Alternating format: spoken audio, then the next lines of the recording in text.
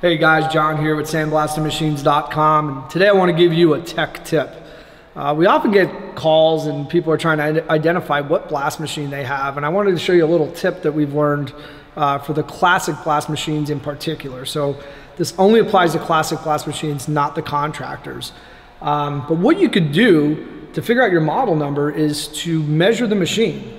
So for example, today we're looking at a Clemco model 1042. And to identify that model 1042, we could take some measurements and confirm that that's what we have. So the first number, the 10, represents the diameter of the blast pot. So what you can do is take a tape measure and you can go it over and measure that diameter of the blast pot. And as you can see there, we have 10 inches across. So there's your 10 of the model 1042. The next measurement we're going to look at is the overall height of the blast pot. So in this case, we should be looking for 42 inches to make up the model 1042.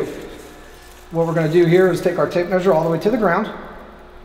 Once we're at the ground, we're going to measure it to the top of the blast pot. And as you can see there, we have 42 inches. Once again, this only applies to the Clemco classic blast machines, but it's an easy way to identify which blast pot you have. So again, this is the Clemco model 1042 because it is 10 inches in diameter and 42 inches in height. As always, I'm John. Thanks for watching.